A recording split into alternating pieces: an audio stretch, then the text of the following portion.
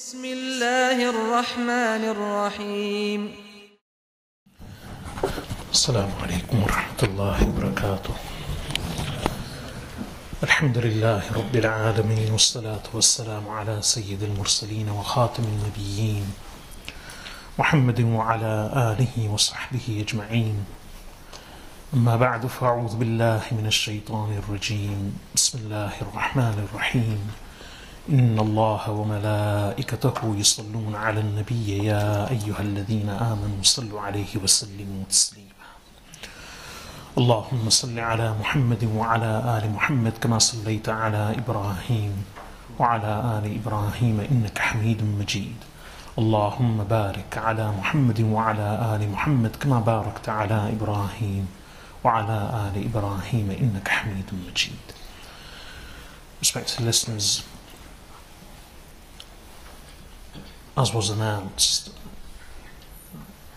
inshallah, I hope to share a few thoughts with you about the topic of Baghdad in Arabic, which is Malice.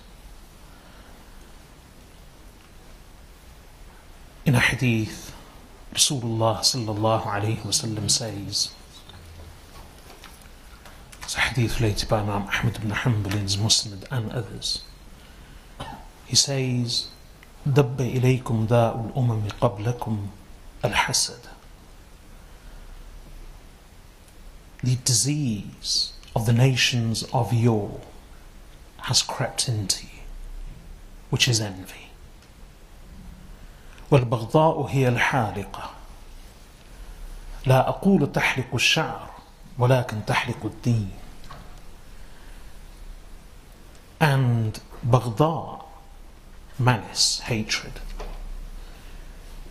that is the shaver. I don't say it shaves hair, rather I say it shaves religion. والذي نفسي بيده لا تدخلوا الجنة حتى تؤمنوا ولا تؤمنوا حتى تحابوا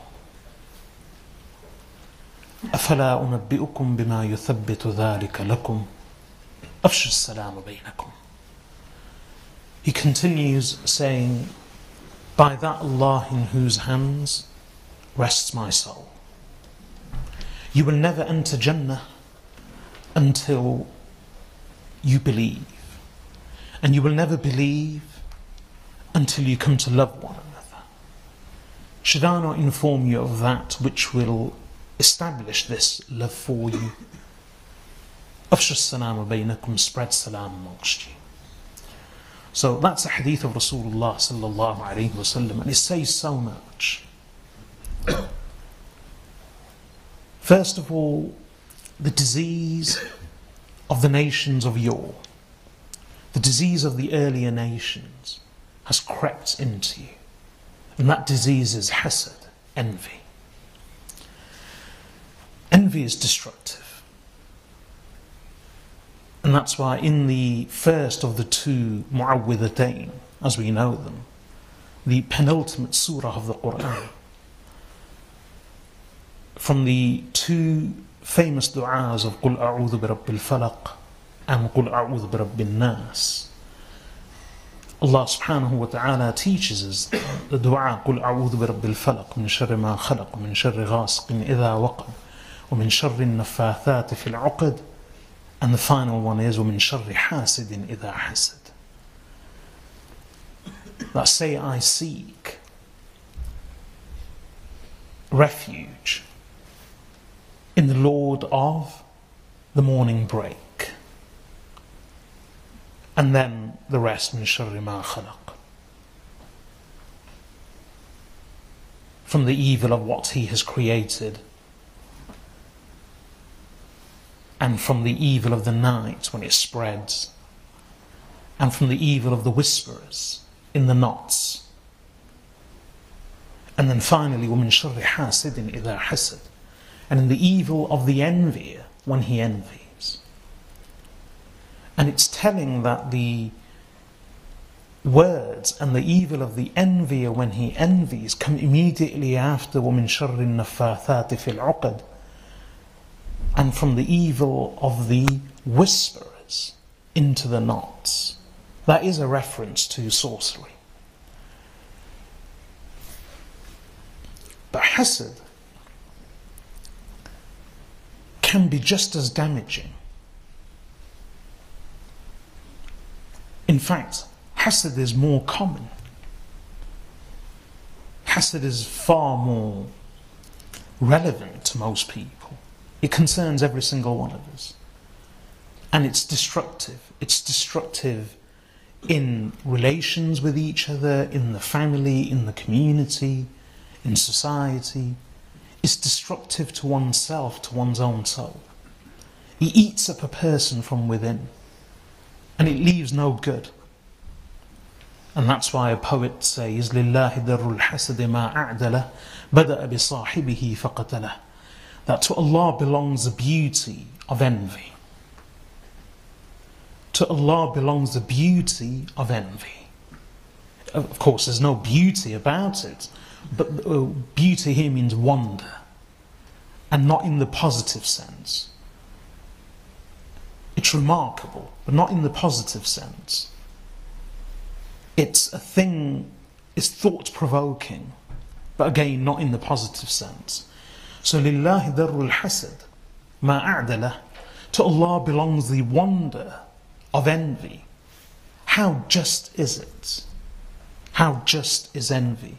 بَدَأَ بِصَاحِبِهِ فَقَتَلَهُ. It rhymes very well. بَدَأَ بِصَاحِبِهِ فَقَتَلَهُ. Envy begins with the envier, and it kills him first. So the remarkable thing is that envy burns a person from within, and it kills him repeatedly, even before it harms the other person. And it can harm, because envy incites a person to certain behaviours with a view to harming the other person. And this escalation is actually mentioned in another hadith related from the Sahaba radiyallahu anhum, who say that once the Prophet sallallahu alaihi wasallam was speaking to them,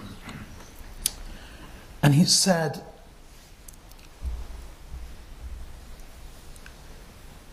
how will it be when Rome and Persia are conquered?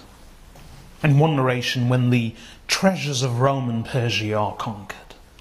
So how will you be? So his question was to the Sahaba radiyallahu anhum, that how will you behave?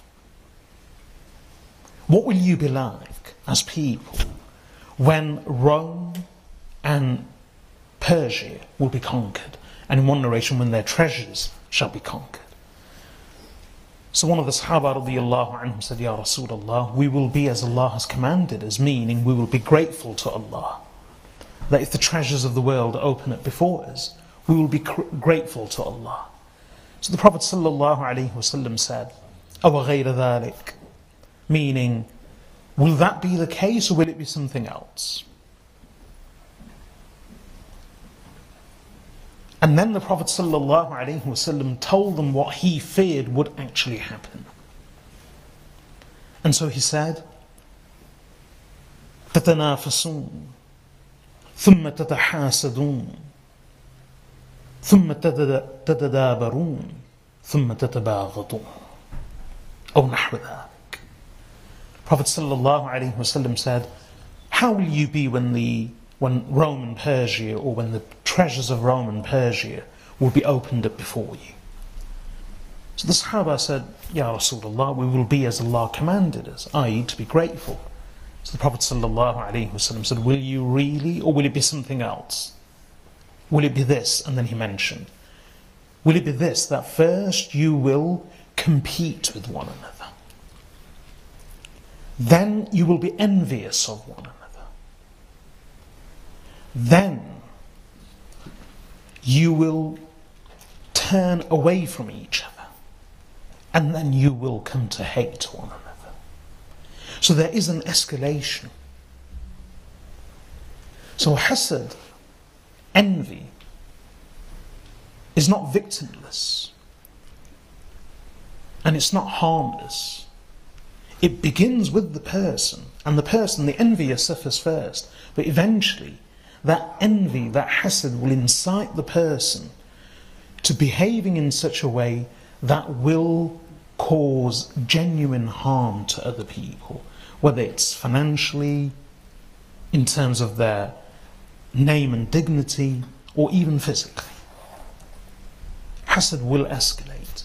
And that's why the Prophet ﷺ says here, first you will compete with one another. The love of the world will lead to competition, rivalry, each one trying to grab as much as possible. And then when this rivalry in worldly things escalates, it then escalates into hasad and envy. And envy won't stop there. Prophet ﷺ said, you will compete with one another. Then you will be envious of one another. And then you will turn away from each other. You'll turn your backs from each other. When people become envious, they will become more and more selfish. They will turn away from each other. And then finally, this turning away will lead to hatred. How does turning away lead to hatred? Could it be the other way around, where people hate one another and then this results in them turning away from each other? No, it can be both ways. The physical act of ignoring others, neglecting others, not socializing with others, not being involved with others, being selfish, being self-concerned, self-immersed, all of these things can lead to suspicions about others and eventually hatred towards others. Meeting, mixing, breaks barriers, it removes suspicions, it adds that human touch. Sometimes two people who have fallen out with each other, they want to meet, they want to mend their relationship, they want to find a common ground, they want to find a path to each other. However, their past disagreement and the aftermath prevents them from doing that. And all they need to do often is just meet. And that meeting with that human touch melts away so much of that animosity. So when people do turn away from each other, as the Prophet ﷺ says in this hadith, ثُمَّ تَتَدَابَرُونَ, then you turn away from each other, that lack of communication, that lack of contact, that lack of involvement, that lack of socializing can actually lead to hatred. It's not just hatred which leads people to turn away from each other. Physically, ignoring others, neglecting others, turning away from others itself can lead to greater hatred. So going back to the first hadith, the Prophet ﷺ says, دَبَّ إِلَيْكُمْ دَاءُ الْأُمَمِ قَبْلَكُمْ الْحَسَدِ. The disease of the earlier nations, envy, has crept into you. Then the Prophet ﷺ says, وَالْبَغْضَاءُ هِيَ الْحَالِقَةُ. And hatred, malice, that is the shave. So the Prophet ﷺ called malice, which is the topic of today's talk, malice, he calls it the shaver. And then he clarifies what he means by the shaver. لا أقول تحلق الشعر ولكن تحلق الدين. I don't say it shaves hair, it removes hair. Rather, it shaves deen, religion. Which simply means that malice, hatred, will destroy a person's rewards, a person's religion, a person's piety, religiosity. It'll remove all of these things, leave the person completely bare, just like shaving removes all traces of the hair and leaves the skin bare and smooth. Hatred does the same. And in one narration, the disease that he mentions before, which is hasad, he describes hasad as a fire that consumes. Well, he describes hasad as consuming deeds, just like fire consumes dry wood or dry grass. So the two diseases mentioned in this hadith are hasad, envy, and malice. Envy, he says in another narration, burns a person's deeds, consumes a person's deeds, just like fire consumes dry grass or wood. And malice, hatred, shaves a person's religion, shaves a person's deeds, until one's account of deeds is bare. And there are many ways of understanding this. One of them is, when a person hates someone, they inevitably end up committing a wrong towards them, whether it's verbally or even physically. And in a hadith related by Imam Muslim rahmatullahi alayhi in his Sahih, the Prophet sallallahu alayhi wasallam addressed the companions radiyallahu anhum and said to them, who is the pauper amongst you? Who's the penniless, poor person amongst you? Who's the destitute? So the Sahaba radiyallahu anhum said, the miskeen, the poor person amongst us, is one who has no dirham or goods. A penniless, destitute, poor person. Someone who owns nothing. That's what we call a miskeen. So the Prophet ﷺ said that the miskeen in reality, the poor person in reality, is one who will come on the day of resurrection with rewards. And then he mentions a few good deeds. He'll come with the reward of prayer and fasting. And the Prophet ﷺ mentioned, this is my explanation, he mentions a few deeds. But Prophet ﷺ says he will come in such a state that although he has these deeds to his name, he will have قد شتم هذا وقذف هذا وأكل مال هذا وسفك دم هذا. He will have in the world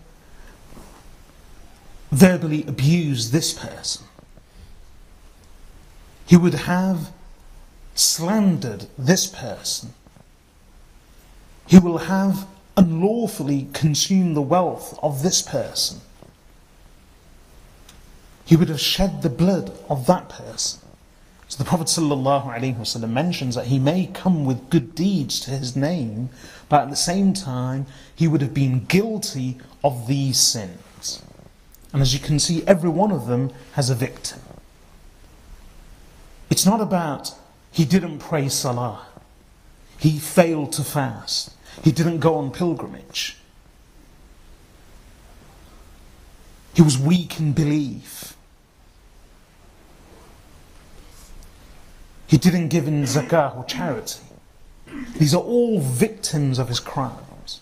So the strange thing is, he would have come with lots of reward of salah, of zakah, of charity, of prayer, pilgrimage. He would have come with many rewards of deeds that were between him and Allah. But at the same time, he would have come being guilty of many sins between him and Allah's creation.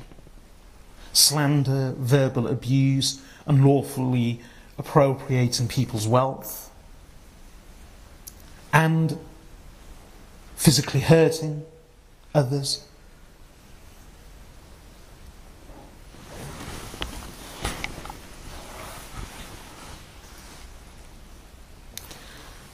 So the Prophet ﷺ says, what will happen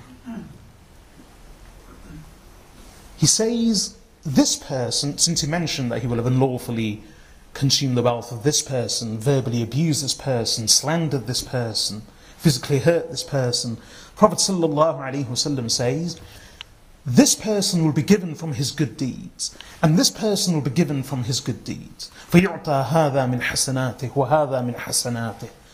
That this person will be given good deeds from his account, and that person will be given good deeds from his account, until when his good deeds expire.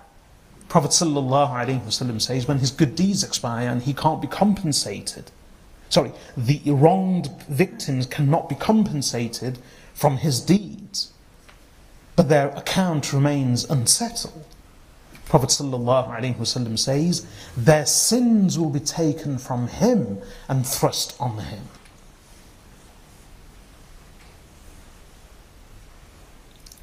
That's how their accounts will be settled.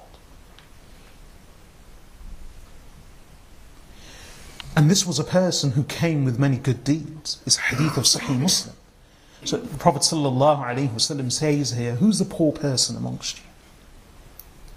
Sahaba radiyallahu anhum said, the poor person amongst us is one who has no dirham and no possessions. So the Prophet ﷺ reminded them that in reality that's not a poor person. The poor person is someone who comes loaded with good deeds and the rewards of these good deeds between him and Allah, but having wronged so many people. And then these wronged victims will have their account settled by Allah, for He is just. And how will that be? Litigation. All his victims will be compensated from his deeds. And if he becomes bankrupt, he can't say, I don't have anything anymore. If he becomes bankrupt of good deeds, and his account expires of good deeds, Rasulullah sallallahu alaihi wasallam says, their sins will be taken from them and thrust upon his shoulders. So he will be in a great loss. The very person who came with so much will now be in a great loss. This is how the Prophet ﷺ says, وَالْبَغْضَاء هِيَ الْحَالِقَةِ لَا أَقُولُ تَحْلِقُ الشَّعْرُ وَلَكِنْ تَحْلِقُ الدِّينِ. Baghdad, hatred, is the shaver. I don't say it shaves hair, rather it shaves religion. This is how it shaves religion. Completely wipes a person's account of good deeds clean. Why? Because inevitably that hatred will bubble and rage within, and it won't allow the person to remain settled. It will lead him to saying something, to doing something that will harm the other person. Hatred is not neutral. Hatred does not remain settled. It agitates the person. It incites a person to action, whether that action is verbal or physical. It may lead a person to abusing another, slandering another, seeking to harm another's name or dignity, unlawfully consuming the wealth of another, or even physically harming the other.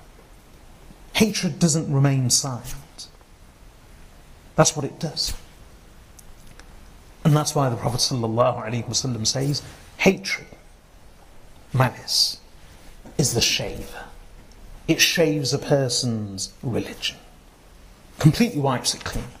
And then the Prophet ﷺ continues that by Allah, in whose hands rests my soul, you will never enter Jannah until you believe, and you will never believe until you come to love one another. There can be no Iman without love. And should I not tell you of what will establish this for you, meaning this love, which leads to faith, and faith which leads to Jannah? أفشوا السلام بينكم. Spread salam amongst you.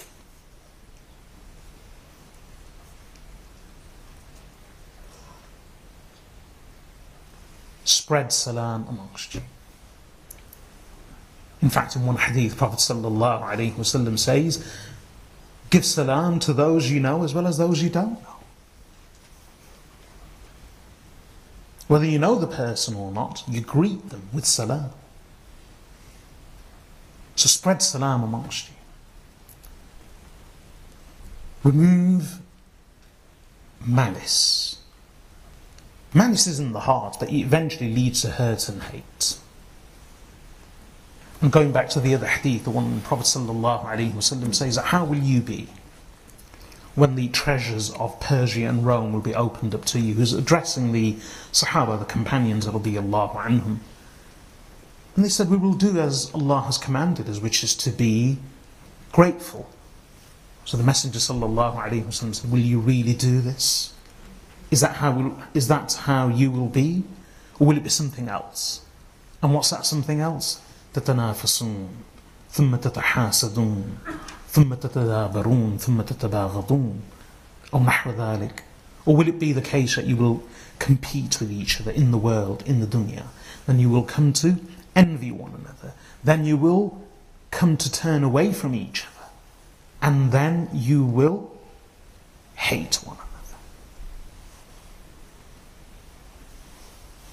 There's a gradual progress. There is a process.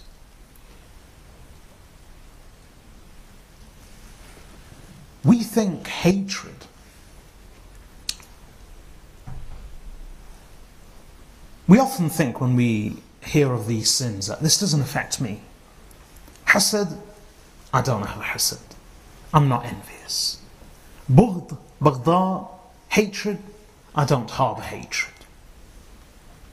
We may think that I don't harbour hatred. In fact, the Sahaba radiyallahu anhum, they say that, well, if I relate the story, Imam Ahmad ibn Hanbal rahmatullahi relates the hadith in his Musnad, that one day the Prophet sallallahu alaihi wasallam was seated with the Sahaba radiyallahu anhum, when Rasulullah sallallahu alaihi wasallam said to them, a man will appear before you now who is of the people of Jannah.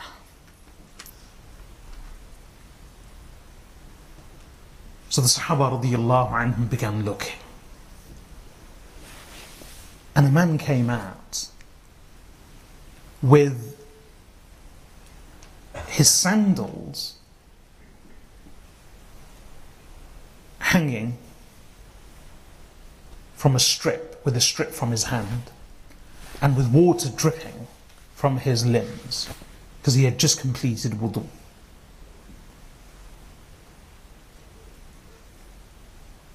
The next day the Prophet ﷺ said again to them, that a man will appear before you who is of the people of Jannah.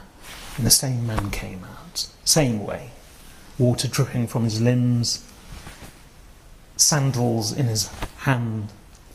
Third day the Prophet ﷺ said the same, that a man will appear before you who is of the people of Jannah.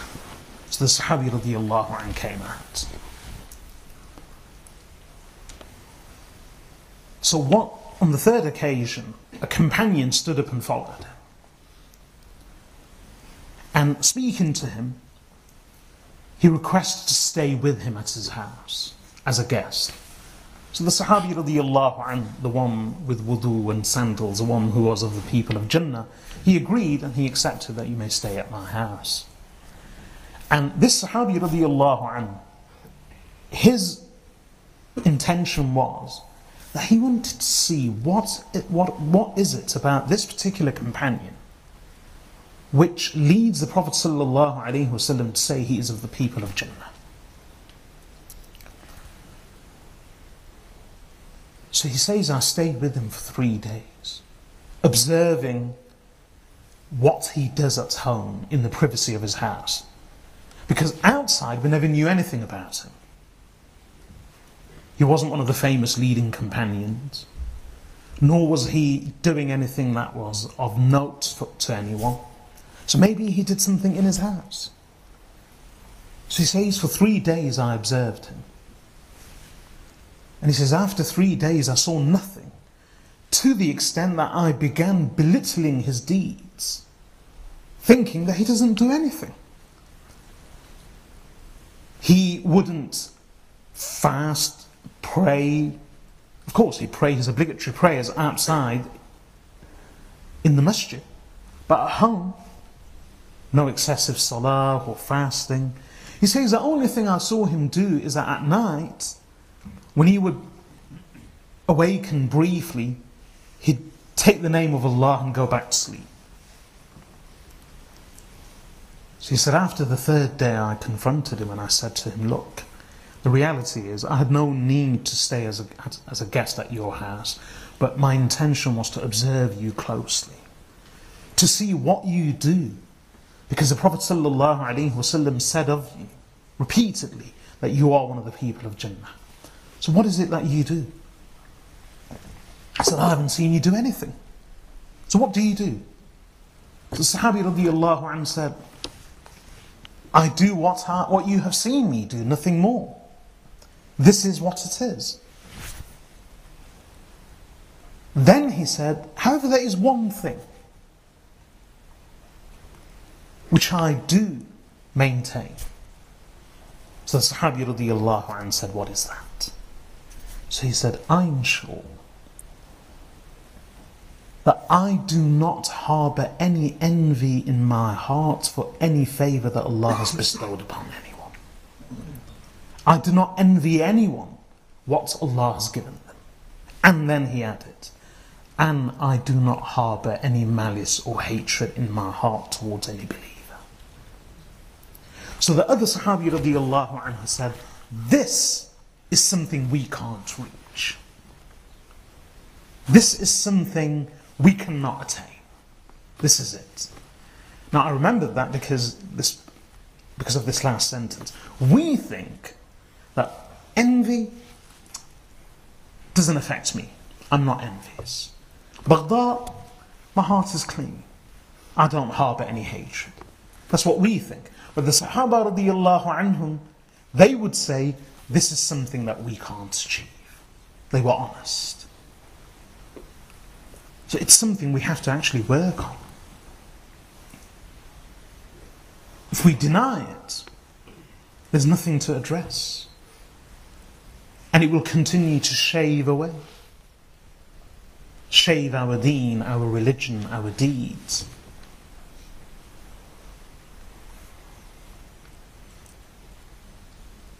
There are many verses in the Quran, directly or indirectly related to this. And the hadith are many. In one hadith, Prophet ﷺ was asked by the Sahaba radiallahu anhum. They said, Ayyun nasi afdal? Who is the best of all people? So the Prophet ﷺ said, Kullu makhmum al-qalb saduq al-lisan. Every makhmum of the heart, honest of tongue. So I haven't translated makhmum, because even the Sahaba radiallahu anhum didn't know what makhmum meant. So they said, Ya Rasulullah, ayyun nasi afdal? Who is the best of all people?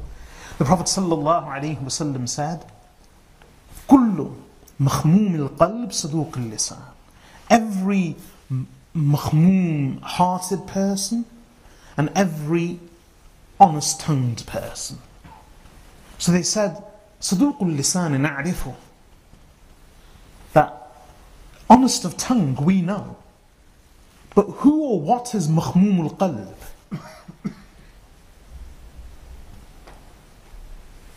Who or what is مخموم القلب that you've just mentioned, that he is the best of all people? Someone who's مخموم of qalb, of heart, and truthful of tongue.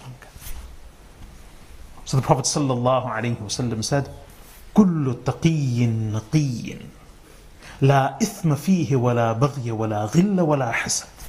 Beautiful hadith. So he gave the definition of مخموم القلب. Now you could translate it as pure of heart. But even the Sahaba radiallahu anhum never understood that word. So they said, who is the best of all people? He said, كل مخموم القلب صدوق اللسان. Every pure مخموم of heart honest of tongue. So it's like honest of tongue we know. But makhmoom al-qalb, what's makhmoom al-qalb? So the Prophet ﷺ defined makhmoom of heart. He said, كل تقي نقي لا إثم فيه ولا بغي ولا غل ولا حسد.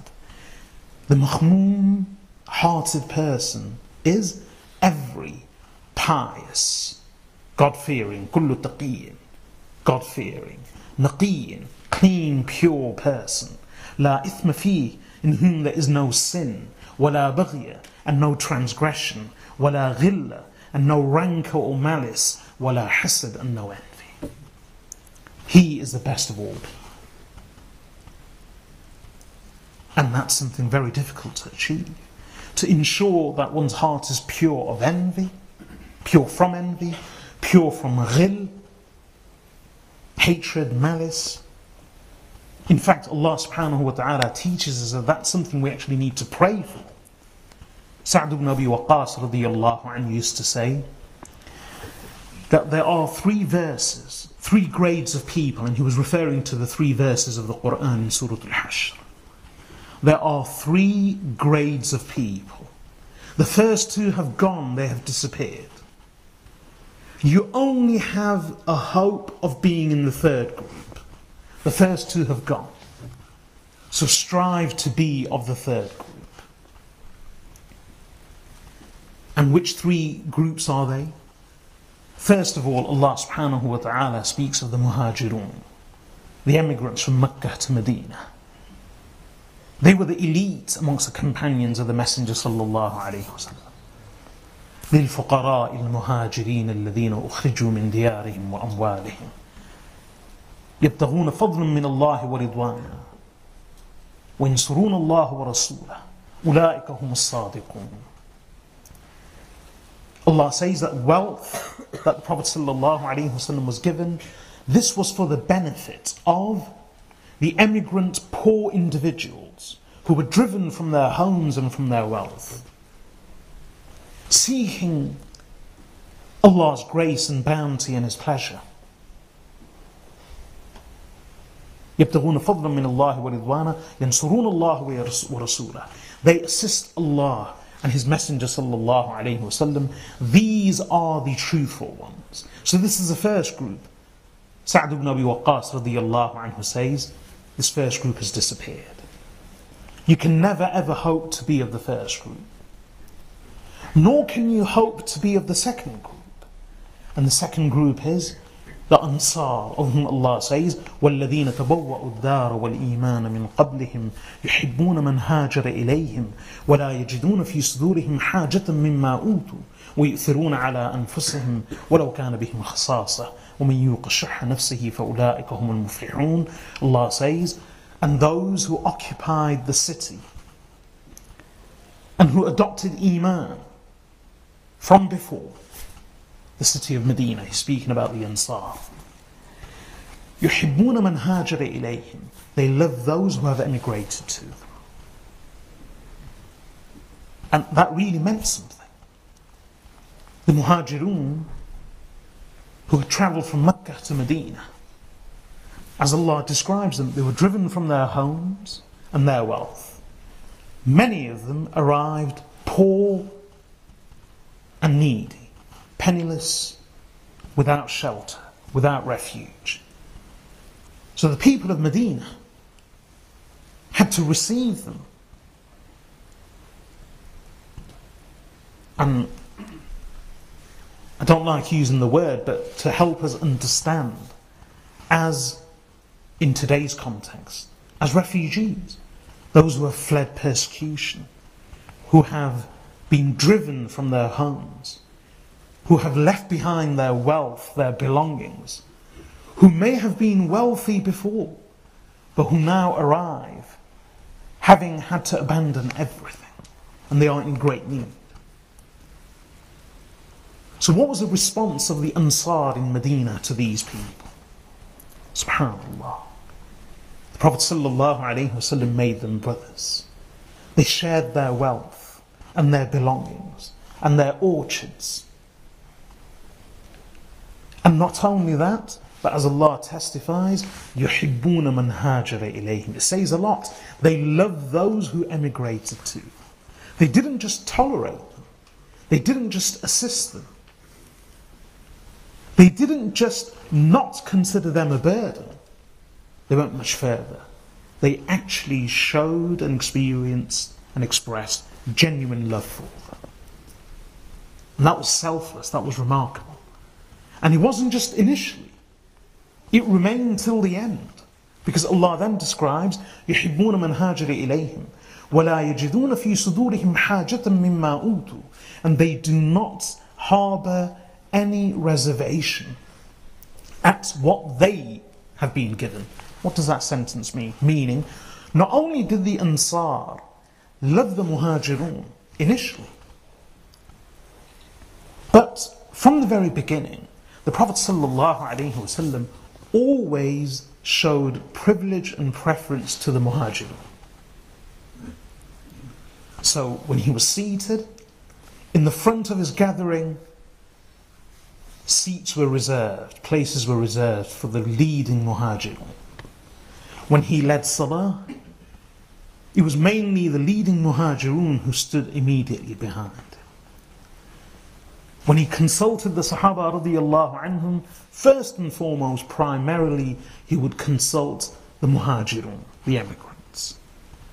At each turn, at each juncture, the Prophet ﷺ gave preference and privilege to the Muhajirun in many ways. And the Ansar Sahaba radiyallahu anhum could see that.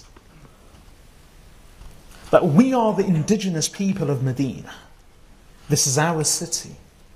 These are our homes. We have welcomed them in our homes, in our city. We have shared our wealth with them. And yet, they have been given privilege. They have been given preference. They have always been given priority. So what was their reaction? Allah subhanahu wa ta'ala says, يُحِبُّونَ مَنْ هَاجَرَ إِلَيْهِمْ. They love those who emigrated to them, not just at the beginning, but even later. وَيُؤْثِرُونَ عَلَىٰ أَنفُسِهِمْ. يُحِبُّونَ مَنْ هَاجَرَ إِلَيْهِمْ وَلَا يَجِدُونَ فِي صُدُورِهِمْ حَاجَةً مِمَّا أُوتُوا. And they do not harbour any reservation in their hearts at what they, meaning the Muhajirun, have been given.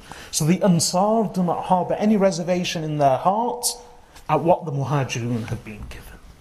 So even though they would see that they would have been given privilege and preference and priority, they harboured no envy, no malice, no rancour, no hatred, not even any reservation. Not even any reservation. Then Allah subhanahu wa ta'ala continues praising the Ansar, وَيُؤْثِرُونَ عَلَىٰ أَنفُسِهِمْ, that they give privilege to others over themselves, even though they may be suffering from hunger. وَمَنْ يُوقَ شُحَّ نَفْسِهِ فَأُولَٰئِكَ هُمُ الْمُفْلِحُونَ. And whoever is protected from the greed of his soul, then these are the ones who are successful. And indeed Allah had removed all shuh, all avarice and greed from the hearts of the Ansar Sahaba radiyallahu anhum, and only then could they be like this. So Sa'd radiyallahu anhu says this was the second group. You can never be of the first, the Muhajirun. You can never be of the Ansar, for both have disappeared. You can only ever hope to be of the third group. Therefore strive to be of the third group. And what's the third group? Allah subhanahu wa ta'ala then continues, وَالَّذِينَ جَاءُوا مِن بَعْدِهِمْ. This is the third verse. After the Muhajirun and the Ansar, وَالَّذِينَ جَاءُوا مِن بَعْدِهِمْ. And those who came after them, يَقُولُونَ, they say, رَبَّنَا اغْفِرْ لَنَا. O our Lord, forgive us. وَلِإِخْوَانِنَا الَّذِينَ سَبَقُونَا بِالْإِيمَانِ. Forgive us and those of our brothers who have preceded us in faith. وَلَا تَجْعَلْ فِي قُلُوبِنَا غِلًّا لِلَّذِينَ آمَنُوا رَبَّنَا إِنَّكَ رَؤُوفٌ رَحِيمٌ. And do not create any ghil, any rancor or malice in our hearts for the believers. O our Lord, you are the most compassionate, you are the most merciful. This is why I said, it's not easy cleansing our hearts of malice, of hatred. We have to work on it and pray for it. And this is what Allah teaches us. And as Sa'd ibn Abi Waqqas radiyallahu anhu says, the Muhajirun, their hearts were clear. The Ansar, their hearts were clear. The first two groups have disappeared. You have no hope of ever belonging to those two groups. The most you can ever achieve is to belong to this third group, and for that you must strive. You must work.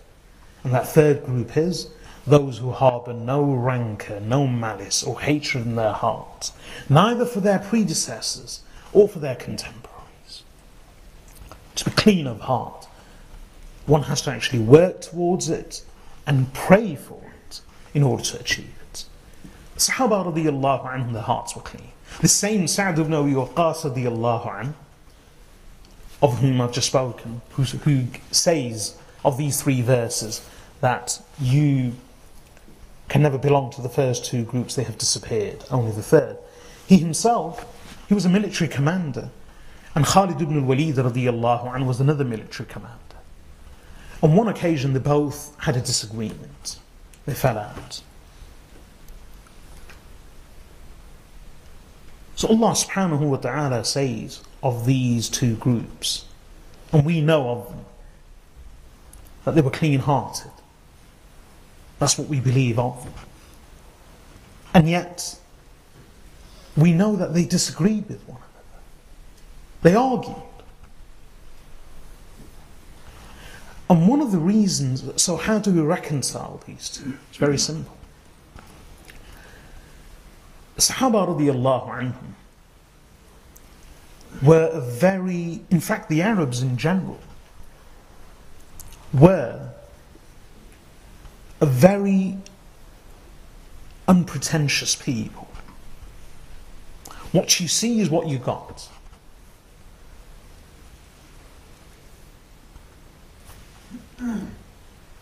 They meant what they said.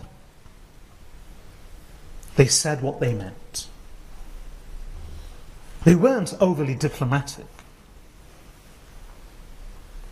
And amongst themselves, they shunned titles, labels. Today, when we speak of each other, we always give one another titles. If we don't know each other, then it's brother and sister. Brother. Everyone's a brother, everyone's a sister. So it's a common title. And when we address senior people, again, there are titles and labels. And when it comes to scholars and imams and teachers, some people like to make a point of saying only their name. But often, we attach many prefixes and suffixes to their titles. But the Arabs originally, they were never like that. And if you look at the Sahaba radiyallahu anhum, none of them had titles. They all addressed each other by their first name or by their kunya, by their tekten. They would be given a kunya based on their eldest child. Or often it would be the eldest child, but it's not always necessary. In fact, the Prophet ﷺ's kunya was Abu al-Qasim. And al-Mu'mineen Aisha radiyallahu anha, she had no kunya because she had no children. She had no children, but the Prophet ﷺ gave her the kunya Abdullah. That was her kunya, based on her nephew, Abdullah ibn Zubayr radiyallahu anhuma, the son of Zubayr ibn al-Awwam, and her sister Asma radiyallahu anha. So, the Arabs, Abu Bakr radiyallahu anh, his kunya was Abu Bakr, his name was Abdul Rahman ibn Abi Quhafa. Umar ibn al-Khattab radiyallahu anh would often be called Abu Hafs. So, Ali radiyallahu anh, Abu al-Hasan. So the Arabs love the kunya. So they were very open with each other. They called each other by their first names. And if there was more affection, more closeness, they'd address each other by their kunya. But hardly any titles. They gave titles to Rasulullah sallallahu alayhi wasallam. And in fact, even when it came to the title of Rasulullah alayhi salatu wasalam, you will see in the books of hadith, they weren't extensive titles. They'd simply say, Ya Rasulullah. And the Prophet sallallahu alayhi wasallam, He himself never gave himself titles. And yet his simplicity was sublime. When he wrote that letter to Heraclius, the emperor of Rome, he was the emperor of Byzantine Rome, who had just recently vanquished the Persians. And the Prophet ﷺ wrote him a letter. And traditionally, emperors would attach so many titles to their names. Lord of the East and the West, and Son of the Sun, and Master of the Realms, and such and such. But when the Prophet ﷺ wrote that letter, it was so simple yet so sublime.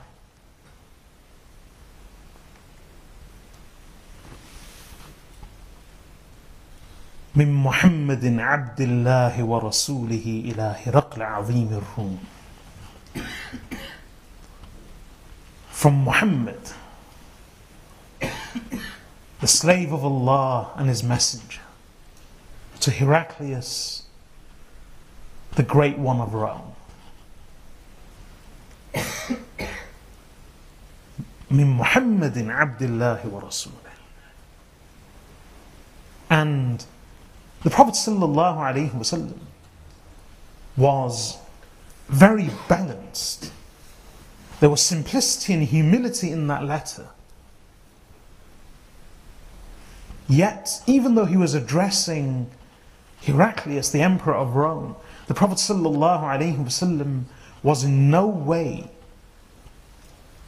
insinuating any inferiority or submission. Rather, it was humility, but with confidence. So what were his words? From Muhammad, the slave of Allah and His Messenger, to Heraclius, the great one of Rome, Aslim taslam. Embrace Islam, you shall be safe. I've commented on that in detail in the hadith of Heraclius, hadith of Heraclius, so refer to that. But the Sahaba radiallahu anhum, they wouldn't address Prophet sallallahu alaihi wasallam with grand titles. The most they would say is Ya Rasulullah, and or Fidaka Abi wa Ummi Ya Rasulullah. May my parents be your ransom, O Messenger of Allah. Otherwise, the Sahaba radiallahu anhum amongst themselves, no fancy titles. They wouldn't even call themselves brother. You hardly ever see brother fulan amongst the Sahaba radiallahu anhum, never the case. In fact, not just amongst the Sahaba radiallahu anhum, but even their students and even their students. So when you look in the books of hadith, most of the books of hadith, well, not all, but many, the most famous period of the compilation of hadith was in the 3rd century of Hijrah. So almost 300 years after the Prophet sallallahu alaihi wasallam. Or should we say 200 years in the 3rd century? 200 years. So the most famous authors of hadith, this was a period in which they lived and in which they produced their books. So Imam Malik rahmatullahi alayhi, his probably one of the more famous but earlier ones, he died in 179 Hijri. But very few hadith in his collection. And then you have Imam Ahmad ibn Hanbal, he died in 241 Hijri. And then Imam Bukhari, 256. A year before him, Imam Darimi, 255. Imam Muslim, 5 years after Imam Bukhari, 261. And then Ibn Majah 273, Abu Dawood 275, Tirmidhi 279, Nasa'i 303, and so on. Ibn Khuzaymah 311, Bahawi 321. So these are the most famous authors of hadith in their collections. But they're all in that 3rd century. But speaking of just these authors, in these books, sometimes you find 9 narrators between them and the Prophet sallallahu alaihi wasallam. Sometimes 3 or 4 or 5. The fewest are 3, 4. On average 5, 6, sometimes even 8 or 9. So despite having 9 narrators, 8 narrators, from these authors all the way 200 years or more after the Prophet ﷺ, you won't find any titles in any of the narrations. Shaykh Fula, our Fula, our Hadra, our Imam, nothing. All you find is just the name. So this tradition of having just names without any titles, even for great scholars, this continued all the way for a few centuries after the Prophet ﷺ. Of course, they would be given titles, but not in everyday use. So the Arabs were always a very unpretentious people. And that meant that with them, you got what you saw, they said what they meant what they said. And that means, if they had disagreements, they'd bring them out into the open. And they would. Sahaba radiallahu anhum were like that. We learned at the beginning of Surah Al-Hujurat that Abu Bakr and Umar radiallahu anhuma both had a disagreement. They raised their voices at each other in the presence of the Messenger sallallahu alayhi wa sallam. And there were a number of incidents like that. Once Abu Bakr and Umar radiallahu anhuma had words. And Abu Bakr radiallahu anhu came to the Prophet sallallahu alayhi wa sallam. And Prophet sallallahu alayhi wa sallam saw that he is upset. And Umar radiallahu anhu came because he knew that Abu Bakr radiallahu anhu will go to the Prophet sallallahu alayhi wa sallam. And he feared. And then it's it's a story, but the Prophet sallallahu alayhi wa sallam said to, when he learnt that Umar radiallahu anhu had words with Abu Bakr, Prophet sallallahu alayhi wa sallam told the Sahaba radiallahu anhu, not just addressing Umar radiallahu anhu, but all of the Sahaba, saying, I tell you, leave my companion alone. Abu Bakr, leave my companion alone. But the Sahaba radiallahu anhum had disagreements, they had words with each other. So Sa'd ibn Abi Waqqas radiallahu anhu, he was a military commander. And Khalid ibn al-Walid radiallahu anhu was a military commander, and they had a disagreement on one occasion. And the disagreement was so strong that they both raised their voices at each other. And they parted. So Khalid radiallahu anhu went, and Sa'd radiallahu anhu came this way. And they had just had a strong disagreement in which they actually raised voices at each other. So someone who harboured ill towards Khalid ibn al-Walid radiallahu anhu, he thought that this is a brilliant opportunity to explore it. So maybe I can say a few negative words about Khalid ibn al-Walid to Sa'd ibn Abi Waqqas. So he sought that opportunity, and he began saying something to Sa'd ibn Abi Waqqas radiallahu anhu about Khalid ibn al-Walid. And they had just had their strong disagreement. Instantly, Sa'd radiallahu anhu stopped him in his tracks and said to him, do not speak ill of Khalid in front of me.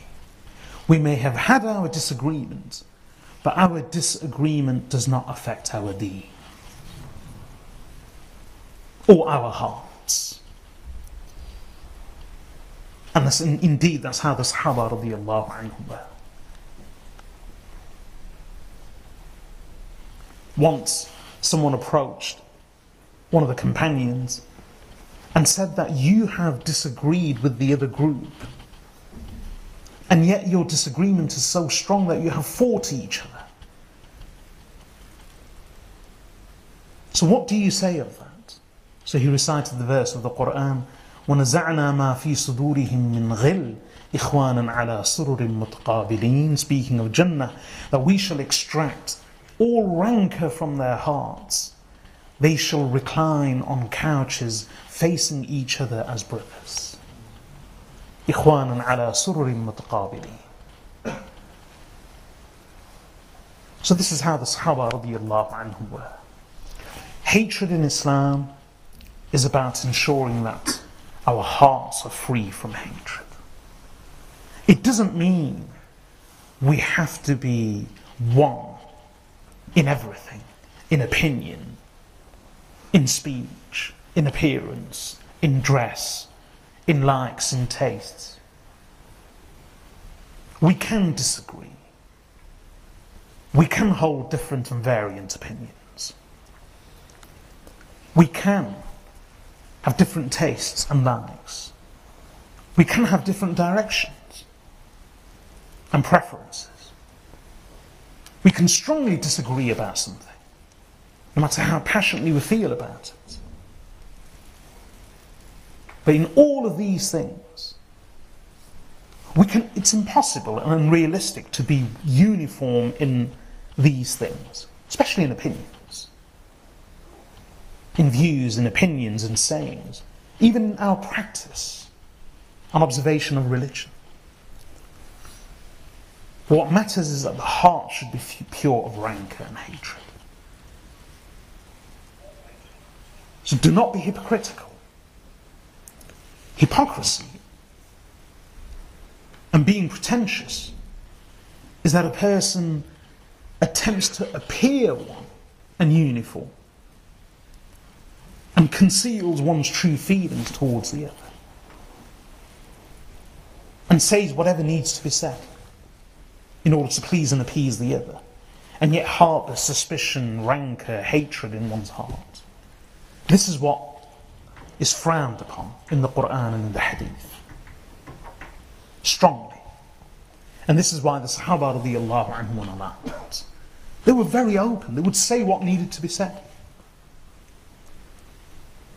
And if they had words with each other, as soon as they had their disagreement or even their argument, they'd forget. They would not allow it to fester within. And this is what's dangerous. This is Baghdad. Prophet sallallahu alaihi wasallam had disagreements with his wives.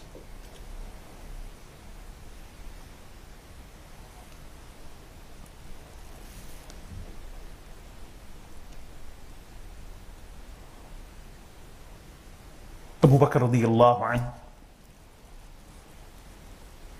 he once heard his daughter Aisha radiallahu anha speaking to the Prophet sallallahu alaihi wasallam and saying something to him in a manner which he disapproved of strongly. So he actually went towards her, warning her. Prophet sallallahu alaihi wasallam came in between. And then later Abu Bakr radiallahu anhuma heard both of them, Prophet sallallahu alaihi wasallam and Aisha radiallahu anha,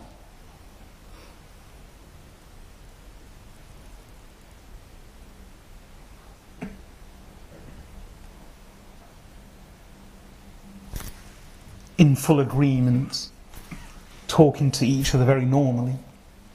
So Abu Bakr radiallahu anhuma said to them, include me in your peace just as you included me earlier in your war. So Prophet sallallahu alaihi wasallam had disagreements with his wives. Disagreements are natural. But once that disagreement has been had, it's been aired, then we shouldn't allow it to fester. We shouldn't harbour ill will. We shouldn't let it rot in our hearts, creating further problems. This is how the Sahaba radiallahu anhum were, utterly unpretentious. Utterly.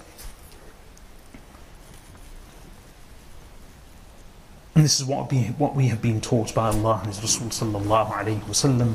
Free your hearts from rancor and hatred, because hatred is not neutral, it's not settled, it agitates and it incites a person to committing sins and crimes and actually harming another person in many different ways. I pray that Allah subhanahu wa ta'ala enables us to understand. May Allah cleanse and purify our hearts of hatred and inner rage.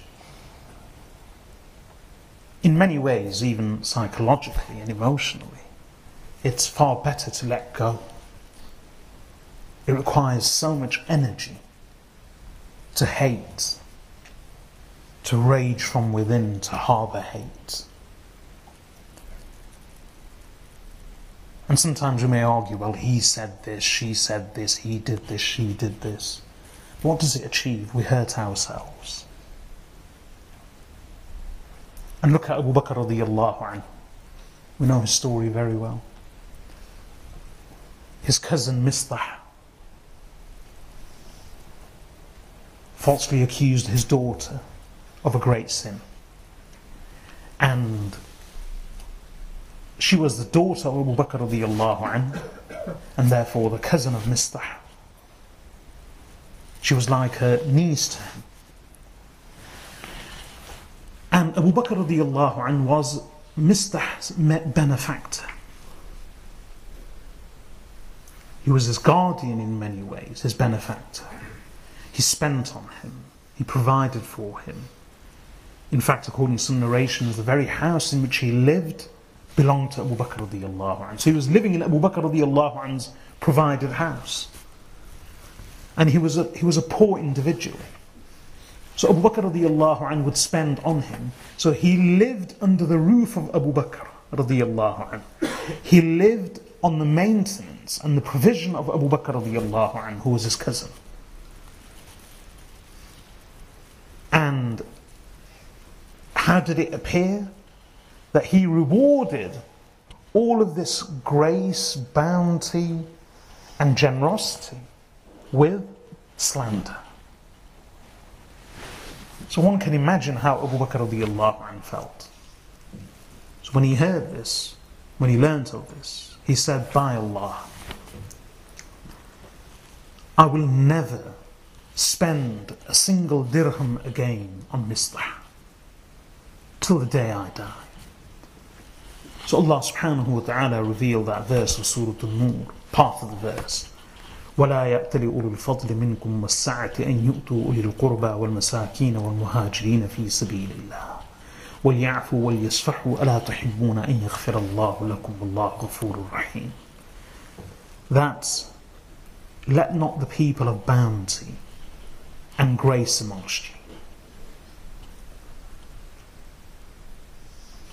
swear and take an oath and vow that they will not give to the relatives and to the poor and to the immigrants in the way of Allah.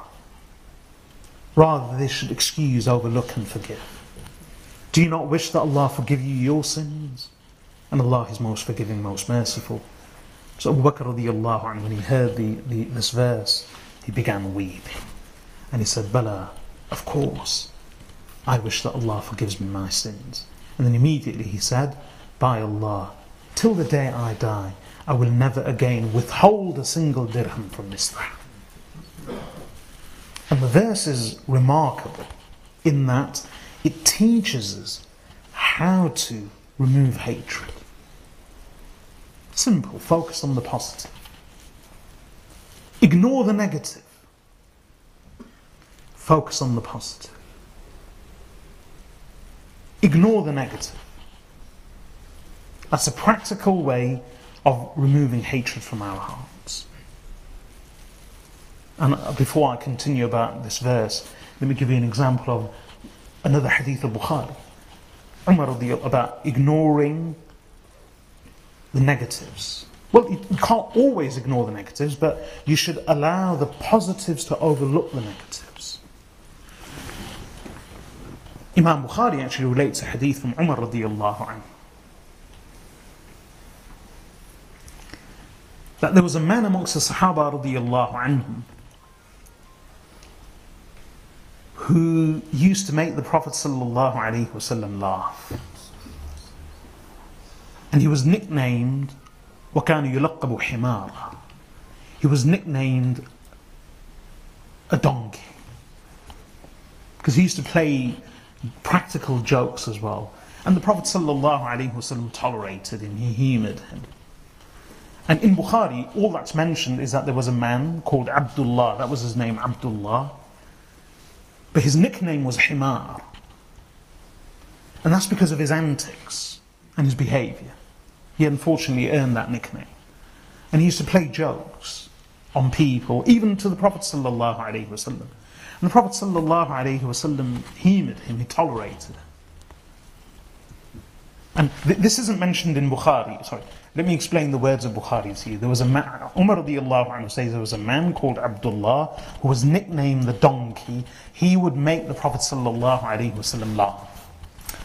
And then I'm relying on other narrations and other books and explaining how would he make the Prophet sallallahu alaihi wasallam smile, laugh, and why was he called a donkey? He used to play practical jokes on people.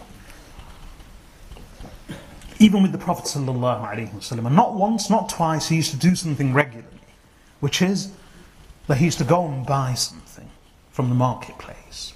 Or if there was a visiting trader who came in from outside the city, he used to go and buy things from him. And he says, "This is my name, this is who I am. Let me take it off you, I'll pay you later." So people, if they agreed, then they would give it to him on credit so that he could pay later. And then he used to come and give the gift of what he had just purchased to the Prophet sallallahu alaihi wasallam, saying, "Ya Rasulullah, this is my gift to you." The Prophet sallallahu alaihi wasallam would accept it. And then the creditor would come to him and say, "I'd like payments now of what you purchased." So if he was with the Prophet sallallahu alaihi, he would take him to the Prophet sallallahu alaihi wasallam and say, "Ya Rasulullah, pay him his money." So the Prophet sallallahu alaihi wasallam would say to him that you gave me that as a gift, as a hadiyah. He said, "Ya Rasulullah, I don't have the money." So the Prophet sallallahu alaihi wasallam, the most he would do was smile and actually pay. And he wouldn't do that once, he would do that occasionally, more than once. So he used to buy gifts, give it to the Prophet sallallahu alaihi wasallam, and then when it came to pay, he'd actually say to the Prophet sallallahu, "Pay him, pay him." So he would make the Prophet sallallahu alaihi wasallam laugh. But unfortunately, he had a weakness, which is that he would drink. Now going back to the hadith of Bukhari, Umar radiallahu anhu says that one day he was brought again before the Prophet sallallahu alaihi wasallam in a state of intoxication, meaning having drunk. So the Prophet sallallahu alaihi wasallam said to them, "Punish him, discipline him." So they fell upon him, disciplining him. So Umar radiallahu anhu says, someone said, and we learn from another narration that the speaker was himself. He actually said it himself. He said, "Allahumma la'an." He said, "Oh Allah, curse him." How disgraceful is this? How disgraceful is he? That time and time again he is brought before the Messenger sallallahu alaihi wasallam and disciplined, yet he does not desist. So Umar radiallahu anhu said, "Allahumma la'an." Oh Allah, curse him. What was the Prophet's response sallallahu alaihi wasallam? He said, "La tal'anu." Do not curse him. For what I do know of him is that he loves Allah and His Messenger sallallahu alaihi wasallam. The Prophet sallallahu alaihi wasallam overlooked the very sin for which he was brought before him. And he declared, even to Umar radiallahu anhu, that do not curse him. Even though he was the joker. People had nicknamed him the donkey. And he was brought in a state of inebriation.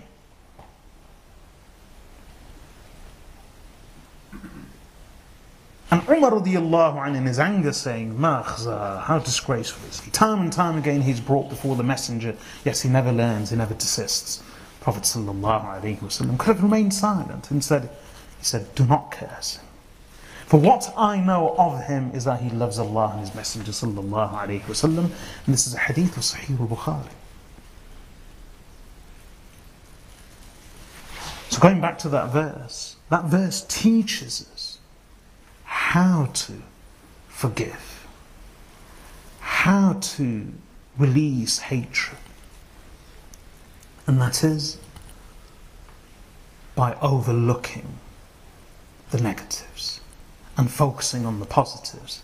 Now, how does the verse teach us that? Subhanallah. And I end with this. Look at what Mr. had done. He had slandered and perpetuated the slander against his niece, against his benefactor's daughter, against his older brother, it was his cousin brother, so older brother's daughter, against his own niece, against the wife of the Messenger of Allah, sallallahu alaihi wasallam. And that meant harming the household of the Messenger of Allah. It meant damaging the dignity of the house of the Messenger of Allah. That was his guilt. And yet, does Allah mention any of it? No. This is what Allah says. Allah doesn't say, let not the people of bounty and grace amongst you, referring to Abu Bakr radiyallahu anhu. Let them not swear an oath that they will not give to those who are guilty or those who have committed this sin. No. Allah says, and let not the people of bounty and grace vow that they will not give to, and then Allah mentions 3 things. All of them are about mistah. That they will not give to their relatives. Ulil qurba. Wal masakin.